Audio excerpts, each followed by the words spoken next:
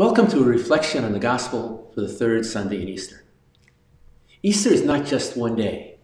It really is a season.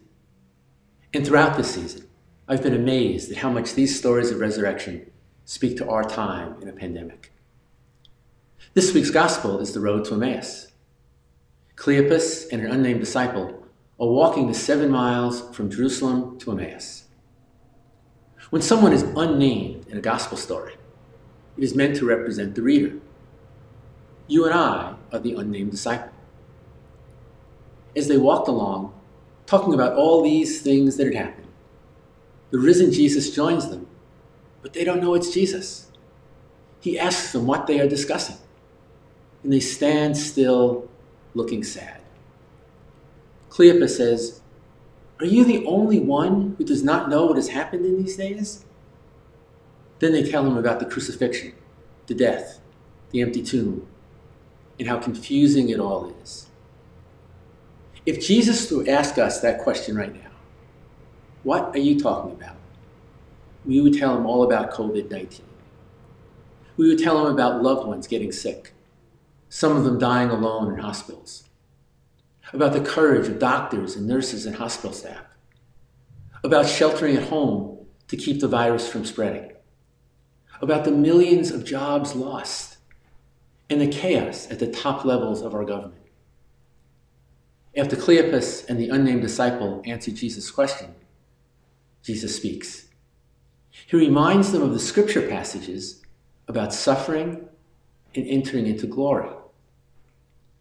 In our time and in our place, what scripture verses do you think Jesus would interpret for us now? Maybe they would be these. Psalm 4. Many are saying, "Oh, that we might see better times. Lift up the light of your countenance upon us, O Lord." Or Psalm 23. Though I walk through the valley of the shadow of death, I shall fear no evil, for you are with me. Psalm 31. In you, O Lord, have I taken refuge. Be my strong rock, a castle to keep me safe. Into your hands I commend my spirit, for you have redeemed me, O Lord, O God of truth. Or Psalm 91. You shall not be afraid of any terror by night, nor of the arrow that flies by day, of the plague that stalks in the darkness, nor of the sickness that lays waste at midday. Because he is bound to me in love, therefore will I deliver him. I will protect him because he knows my name. As they continue to walk, evening draws near, and Cleopas and the other disciple, convince the one that they still don't recognize as Jesus, to stay with them. They finally recognize him as Jesus when he takes bread, blesses it, and breaks it. Gospel writer Luke describes what happens. Then their eyes were opened and they recognized him, and he vanished from their sight. You know, there are some scripture scholars who really know their Koinonia Greek, which is the language that the Gospels are written in, who say this is not the best interpretation into English.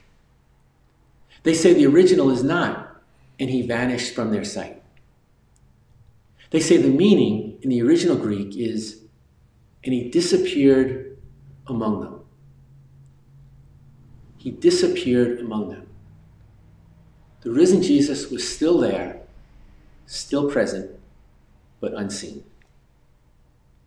Cleopas and the other disciples say, were not our hearts burning within us as he was talking to us on the road while he was opening the scriptures to us? At the core of our faith is the continued presence of the crucified and risen Jesus, disappeared among us in the form of the Holy Spirit. Every time we go back and read those Psalms I quoted before, or the stories of Moses and David and the prophets and Jesus himself, may our hearts burn within us. May we know that the love of God is stronger than death, stronger than any virus, and it reaches into our lives wherever we are. We will get through these days and months with our God who is ever present. Amen.